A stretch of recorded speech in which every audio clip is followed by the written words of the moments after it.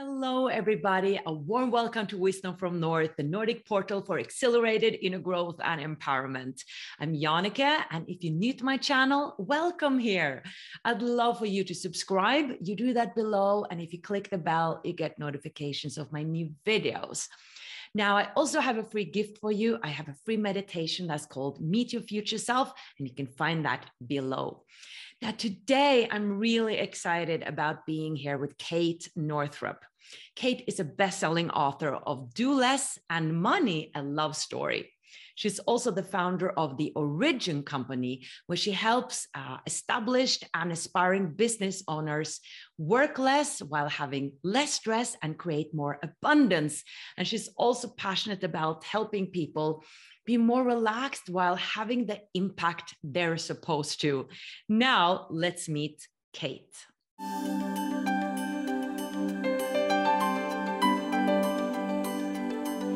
Hello, Kate. How are you? And welcome. I'm wonderful. Thank you. Thanks for having me. I'm really excited about this conversation. I interviewed you, or your mother, actually, a few years ago. And after I started my own company, I got really interested in getting more support and help in how we can get more flow in our workspace. Mm-hmm. And what I've come across is that there are many women, especially, who struggle with charging enough or making money, or they might have an assumption that, oh, I'm helping other people, I'm being of service, and then I can't charge too much, or they have some sort of blockage when it comes to money. And then I saw this talk you had about it's spiritual to be rich, and that in your own life, you saw that financial issues were related to self-care. And I'm super, super fascinated about that. So let's start there. How is it spiritual to be rich? Well, so first of all, I think we need to define what we mean by rich. And so there are all kinds of types of wealth, types of riches. We have financial, which is an important one. We have health, we have relationships, we have our connection with God or with spirit or with the universe. We have our emotional well-being. These are all different kinds of riches. And so the idea that it's not spiritual to be rich is pervasive, especially in spiritual communities.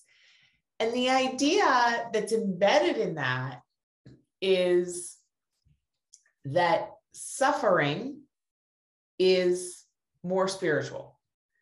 That somehow things being hard makes you a more holy person. I know that that's been taught in religions overtly and inovertly for millennia, hundreds and hundreds and hundreds of years. But I think we need to question it, because at the core of it is control. If you think about, you're a religious leader. And listen, if you're a religious person, this is like a general, it is wonderful to go to church. If you go to church, it's wonderful. I'm not saying that that's bad or wrong. However, organized religion has had a history of some shady behavior to varying extents.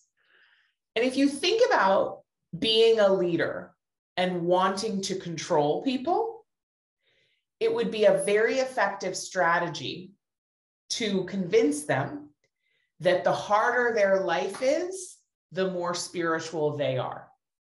So our commonly cultural held belief that it is more spiritual to suffer was on purpose.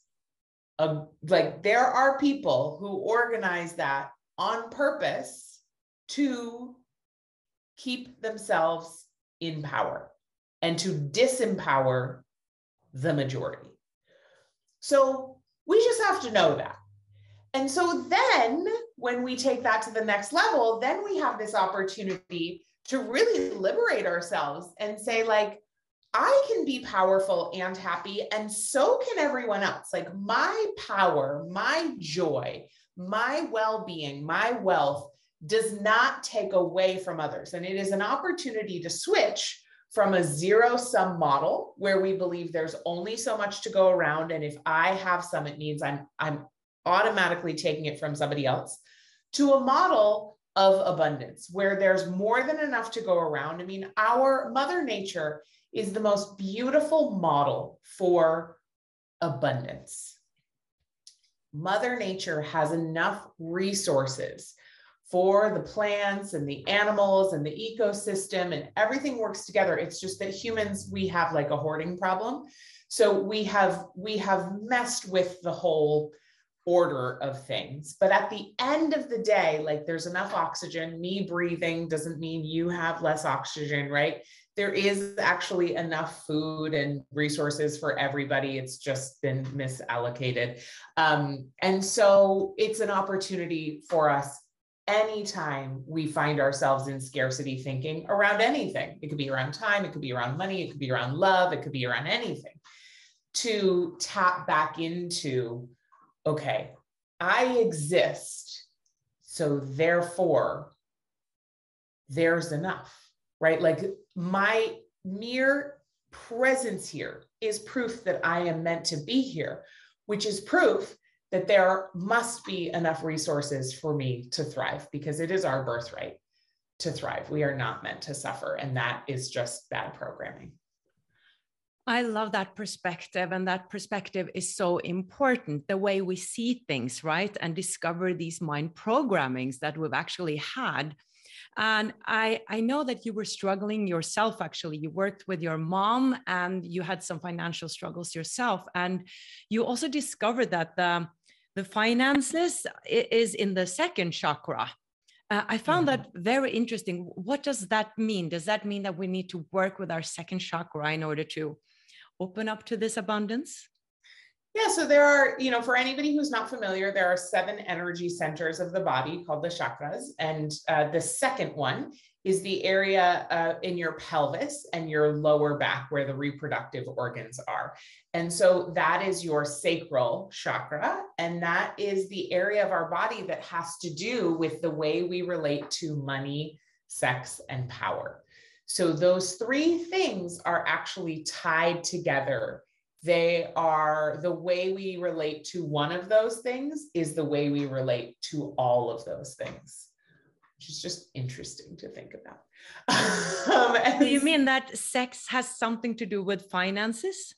Yeah, I mean, our sexual energy is it's our life force, it's our creative energy. And so much of money is just, it really is just energy. Humans made it up.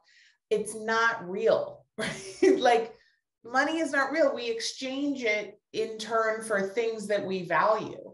But what we value is a deeply emotional sort of energetic thing. It's not, it's not like tangible. And so yeah, so the way we relate to money and sex and power are all very interrelated. And we think about, historically as women, our power was through our sexuality almost exclusively, right? And our ability to bear children.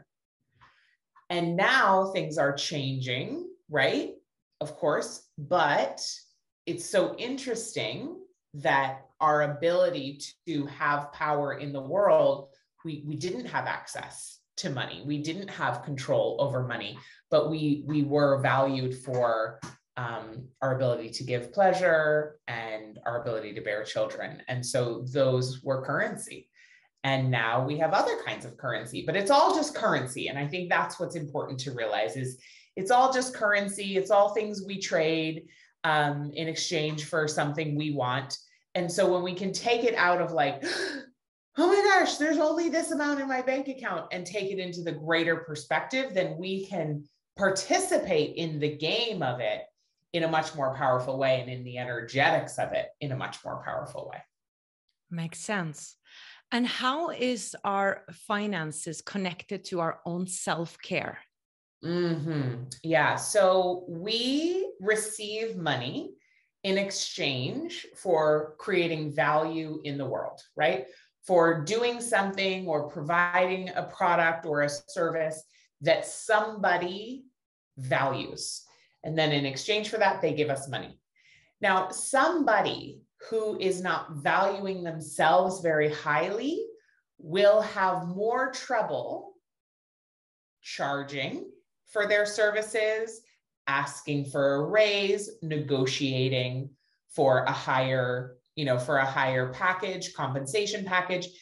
Our self-worth is not in any way equated to our net worth, but they are related. So just, if you don't have much money in the bank, it doesn't mean you're not a valuable person at all, but it does have to do with our relationship with ourselves. So when we begin to take better care of ourselves and we begin to fill our own cup, often our financial reality begins to shift. And for me, I really saw financial management as a chore, as something that was really hard, as something that was boring, as something that I didn't understand.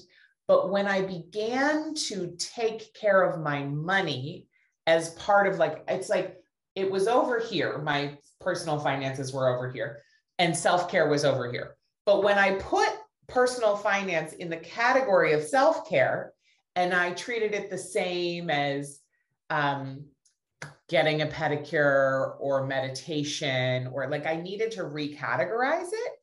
And when I did that, my financial reality changed dramatically. I was able to pay off $25,000 in debt in under a year and double my income. And it wasn't because I got a new job, right? It wasn't because somebody came along and gave me a bunch of money. It was an energetic shift that then changed the circumstances in my life. And so that's how self-care is related to money. That's interesting. And in this talk that I saw, I thought it was so interesting. You also talked about some financial practices that we can do to look at what we spend money on and see, was that an expensive purchase or did I contract? That's an interesting question. I'm about to invest in something huge and I'm practicing trying to find out, is this expensive or contractive? But I think it is expensive. Could you take us through that exercise, how we can use that? Yeah.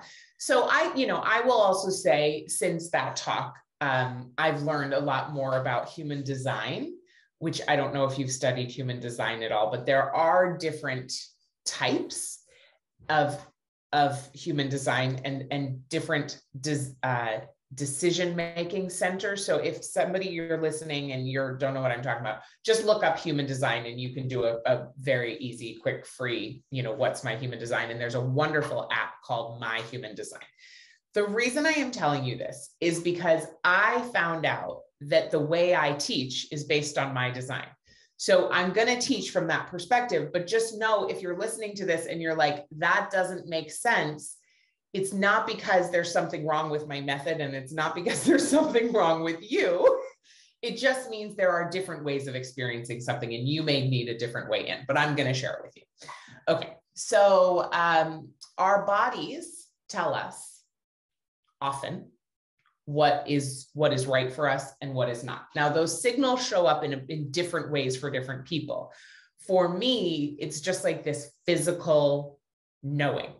I either get a feeling of expansion and a yes, or a feeling of contraction and it feels like heavy and dark. And so when you can become attuned to this by looking at your credit card statement or your bank statement or wherever you do most of your charges, and go through item by item and ask yourself, each one, think back to the time you actually spent that money. Or if it's an automatic transaction, you can just think about that thing that you received in exchange for the money. And notice what your body does. Just notice what sensations arise. Do they feel more expansive and light and open? Or does it feel more contracted and heavy and dark and closed? So the expansive ones are, we want the energy of expansion around our money, right? Not the energy of contraction and closing down. And so you can look at that retroactively just to bring more consciousness. And then of course, like you said, as you're looking at more expenditures or investments, you can think about it ahead of time. My husband and I also just made a big investment.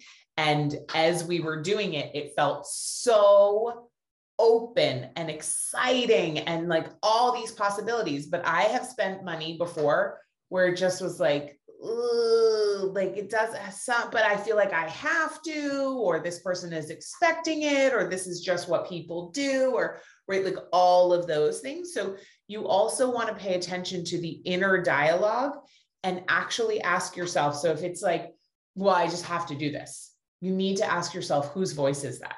Like specifically, who is saying that? It's not just, it's never just like, I have to do this, right? We have to ask who is actually saying that and get down to whose voice to get clarity on why we're actually behaving the way we are, because money is an incredibly emotional topic. We make decisions always based on our emotions, and then we back them up with our prefrontal cortex, our logical mind. But always, always, always decisions are made in the part of our brain related to our emotions. And so we just have to be conscious of them. It doesn't mean that's bad. It does mean we need to bring consciousness to it. Yeah, very interesting and helpful that you're saying be specific about that voice, but because it could be your father or mother who says that's a very sensible thing to do. And it could be like a random friend from high school on Instagram who you're like thinking is judging you. I mean, sometimes you get down to it and it's like, wow, I can't believe I am actually making this decision based on that voice. I want to jump over to something else, because we're going to speak about how we can do less and possible misunderstandings about what that means. And also, I know that you work with feminine energy and sort of look at the moon cycle or menstrual cycle to see how we can get more flow in our work lives. And I just saw a short clip, I think it was on Instagram, where you spoke about egg wisdom. And as a woman, I found that so interesting that you put those words together, eggs and wisdom. So I'd love for you to share a bit about what you shared in that clip about how our eggs are having this wisdom to actually pick out the sperm that's right for them. Yes. So egg wisdom was originally coined by my mother, Christian Northrup. So this is not my concept. It's something she taught me. And she told me it's fine if I keep sharing it with the world. So I just want to be clear that I didn't make this up. So egg wisdom is the biological blueprint for creation. But I want to be clear. This is, I'm going to tell you what happens biologically, but this is a metaphor, right? So this is not, if you are somebody listening and you don't have ovaries or you don't have a menstrual cycle because you never did, or you whatever, no matter your age, no matter your gender, no matter your anatomy, it doesn't matter. This is how all of our bodies were formed. So this wisdom and this energy is available to all of us. So here's how it works. Once a month, with a person who has a period, who ovulates, an egg is released from the ovary. And that egg sits in the fallopian tube and it puts out a very strong, very specific signal to let the sperm know where it is. Now, the egg knows what she wants. She knows that she's very clear that she is looking for a sperm, but she's not actually looking for it. She just sits and trusts by putting out her signal that the sperm will know where she is, because that's what the signal does. Now, if there are sperm present at that time, the hormonal signal that the egg puts out has the ability to speed up the rate at which the sperm swim to her. So not only does it let them know where she is, it speeds up the rate that her desire is getting to her. So her clarity and her trust are very important. Now, once the sperm get there, we've all seen the videos, right? Where like all the sperm are banging their heads against the egg. And it looks like the strongest sperm is the one that gets in. But what is actually true is that the egg is choosing.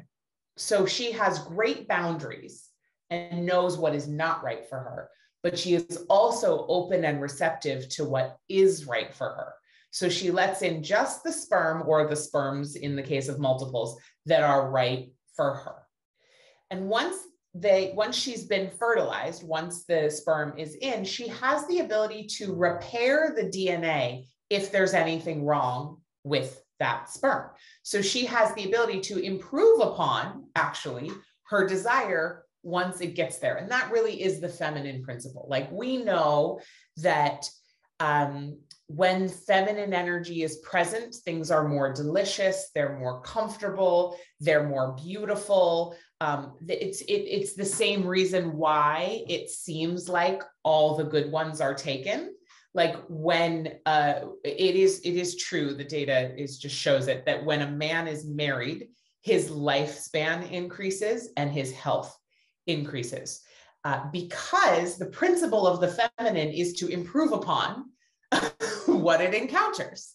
So that's egg wisdom. And then the egg has enough nutrients to feed the egg and the sperm as they make their several day journey down the fallopian tube to embed in the cell lining of the uterine, in the uterine lining of the uterus, and then start feeding on that. So it has a very clear desire. She doesn't go running all around like, where's the sperm? Oh my God, is it going to come? She doesn't go down to the cervix and check. And like, she just sits and she stays, she puts out her signal. She only lets in what is right for her and keeps everything else out. She improves upon her desire once it shows up, and she always has the nourishment. She brings snacks. And so that is egg wisdom. And when we're going after something in our lives, we really want to ask ourselves, am I being the egg right now, or am I being the sperm? And it doesn't mean one is bad or good. Both are necessary. However, our culture is over-identified with being sperm-like as the only good way to be. Like, run wildly and swim as fast as you can towards what you want and try to beat everyone else. Like, that's sperm wisdom, right? And there is a place for that. However, in this time in life, in history, we need more of the wisdom of the egg, more trust, more stillness, and more ability to discern what is and what is not right for us. Wow, that is so fascinating. What a perspective, and really inspiring. And I think it can also be transferred to what you said in our lives, how we go about manifesting things, and especially for women, how we go about dating, right? Yeah. So perhaps it can be transferred to that. Absolutely. Fascinating. So let's talk about how we can do less. I'm very curious about that. Perhaps we can look at some misunderstandings. Do less to me makes me a bit nervous, because on my to-do list, there's so much to do. And I also get this accomplishment feeling when I've done all the things on my to-do list, and I feel a bit like tired. Yeah. So yeah, how can we do less and get as much as I need to get done? Yeah. So doing less, just to be clear, a lot of people are sort of put off by that concept and title of the book. And just to be clear, what happens is a lot of people hear do less and then they hear do nothing. So they just immediately are like, I can't sit on the beach and just, drink margaritas all day. Like, I have a mortgage to pay. I have mouths to feed. I have whatever. And so just to be clear, like, I also have all those financial responsibilities. And so doing less is not about doing nothing. It's about doing less of the things that don't matter so that you can have more time and energy for the things that do. It's about being mindful with our time and our attention and our energy, and knowing that, for example, we don't expect a flower to bloom all year. We know that a flower has seasons and cycles. We too are nature. We are animals. We are made of the very same stuff as the trees, the flowers, the animals. And we have to know that we too have seasons and cycles. So it's not about never doing anything. It's not about not doing the things on your to-do list. And it's not about letting anybody down, because that's the other thing that people hear is, well, I can't do less, everything will fall apart, right? Like my career will fall apart. No one's going to get the laundry done, like, right? And we have to really begin to identify and start to look at the amount to which our identity is wrapped up in what we accomplish. And I think it is a really helpful question to ask: who would I be if I was not productive? Who would I be if I wasn't productive? Who would I be if I wasn't capable? How much of me am I lovable because I'm capable? Am I worthy because I check everything off my to-do list? Do I get to exist because I'm productive? No. We are all infinitely valuable creations, and we get to exist no matter what. And we also get to love getting things done. I love getting things done. I mean, I am absolutely one of those people. And I have big ambitions and big dreams. And so what we need to do is not just haphazardly allow everything onto our plate, everyone else's priorities, everyone else's expectations of us, everyone else's, this is what you should do. And instead get really tuned in with our own intuition, our own seasons and cycles. Where are we in our own season of growth, business-wise or career-wise? Is this a time for planting new seeds? Is this a time for initiating? Is this a time for full bloom? Is this a time for harvesting? Is this a time for culminating and weeding and pruning? Is this a time for laying fallow? And know that our culture has brainwashed us to believe that the only valuable way of being is getting things going and launching them, right? Like visible results are the only thing that matter. But actually, nature gives us a model to look at that, wow, we have spring and we have summer, which are beautiful seasons. And it's like things are in full bloom, things are growing. It's amazing, high energy, a lot of sunshine. And then we also have autumn and winter. And without autumn and winter, spring and summer would not exist. They're all incredibly important. And each season has its own gifts.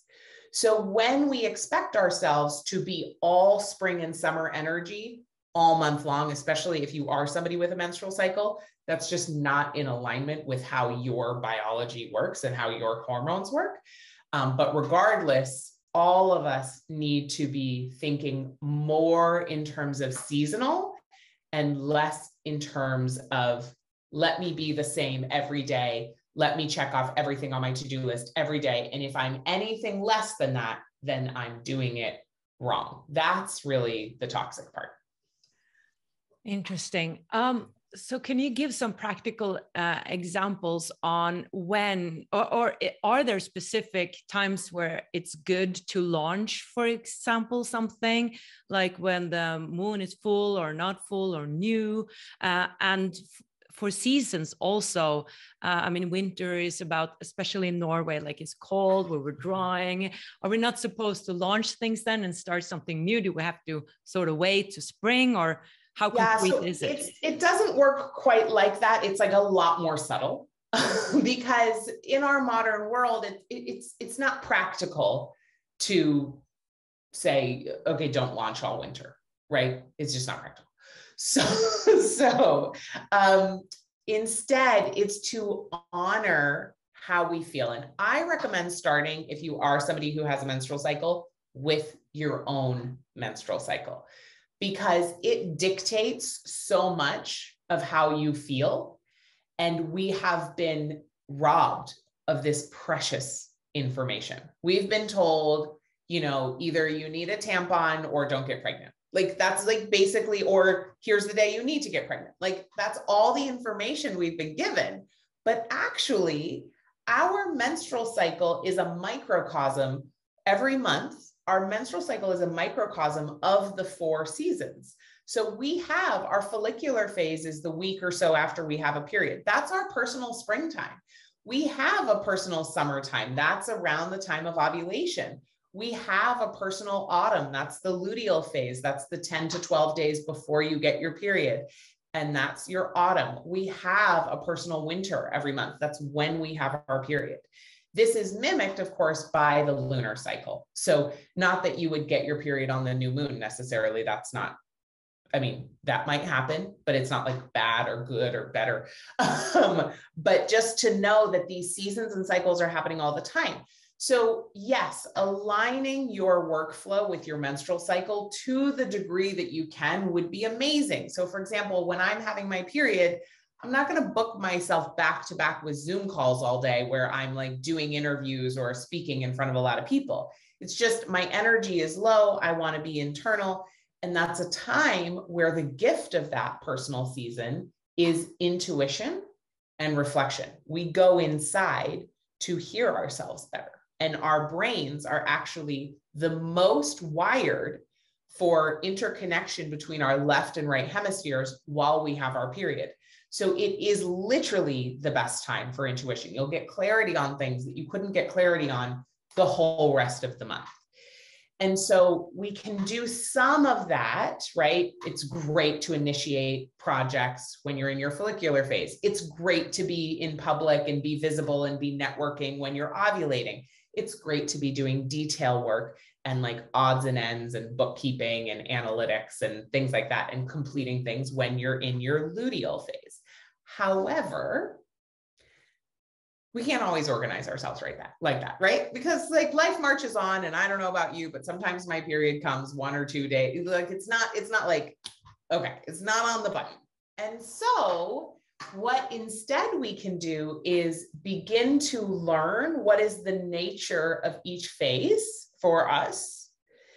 And then how can we go about what we have scheduled at that time with reverence to the energy we're experiencing.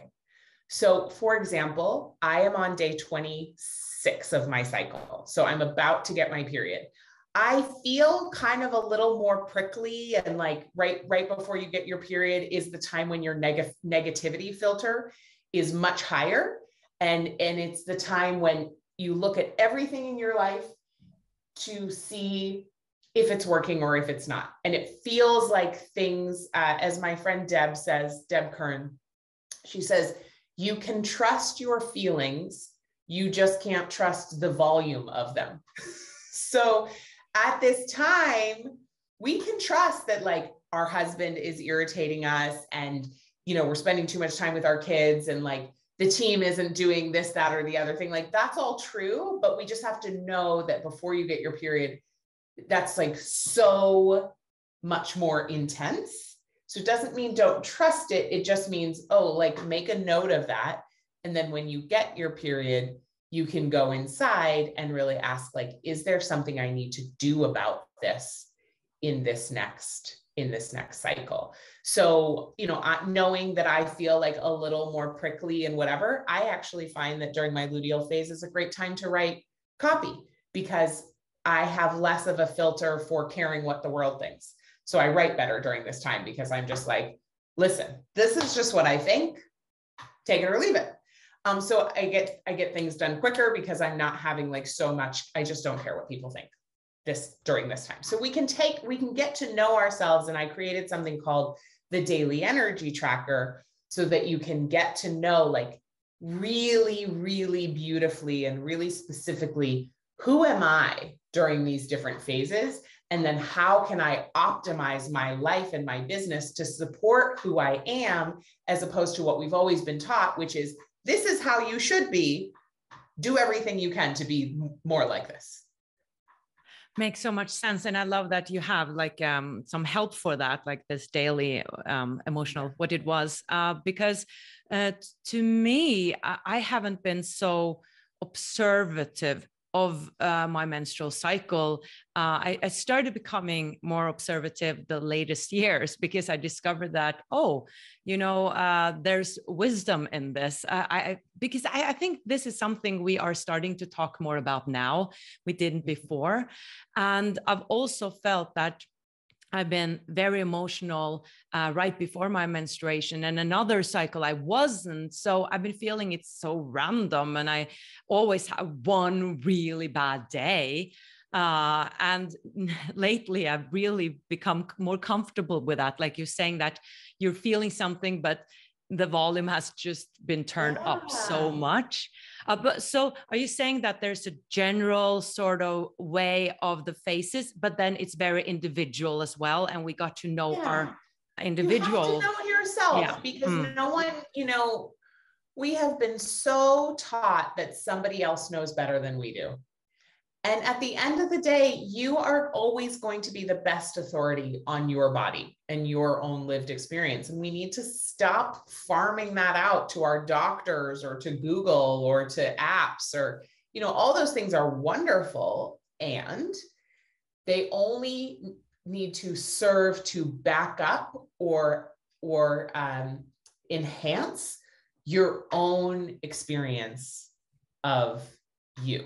No one else can tell you what it is to be you. You have to learn what it is to be you, and then use that power to create a life and a business that supports the truth of who you are. Beautiful. And how has your life changed after you started using these feminine principles and doing less? Yeah. So, it all happened quite by accident. When I got pregnant with my first daughter, I have never been so tired as I was it was just, wow. I was just knocked out. And prior to that time in my life, I had never had an experience where I couldn't overcome something by just trying harder, just by putting in more effort, right? I've always been an athlete. I'm very physically strong. And it was so disorienting to not feel capable for the first time in my life. And so my body just made me rest. I was working less than half the amount of time I had worked previously. And I just was sleeping all the time. I had no energy. And then when my daughter was born, I had kind of a surprising birth experience that I didn't expect. It was very, kind of rocky and tumultuous. And I struggled after her birth with postpartum insomnia and postpartum anxiety, mastitis, nursing issues. And then she got really sick and had severe eczema and was waking up, sometimes every 10 minutes at night, screaming and making herself bloody from scratching herself. So the first year of parenthood just was terrible for me. So sweet with the baby. I was thrilled to have her. However, it was just not what I had expected. And it was what I needed, right? Because I needed to be transformed in terms of how I related to work. During that time, my husband and I had only 10 hours of childcare a week because I, for some reason, thought, like, I can run my whole company in 10 hours a week. No. But what was so fascinating, and newborns do sleep a lot. So there was some more time than that. They sleep a lot during the day. I didn't find that mine slept a lot at night. At the end of the year, we sat down and we realized we had made more money that year than we had ever made before, despite working less than half the amount of time we had ever worked in our adult lives. And so that was the moment for me when I thought, why have I been working so many hours when I could have gotten better results by working far less and doing less. So I was doing plenty. I was raising a newborn and feeding her. And I mean, that was a lot of work. But in terms of the business, I had automatically implemented the 80-20 rule. I knew, I automatically knew what was the 20% that was going to get 80% of the results. And so when the baby went down, I just did that 20%, right? I got so clear on my priorities. I got so clear on my boundaries. I was so focused because I had no other option. It was sink or swim.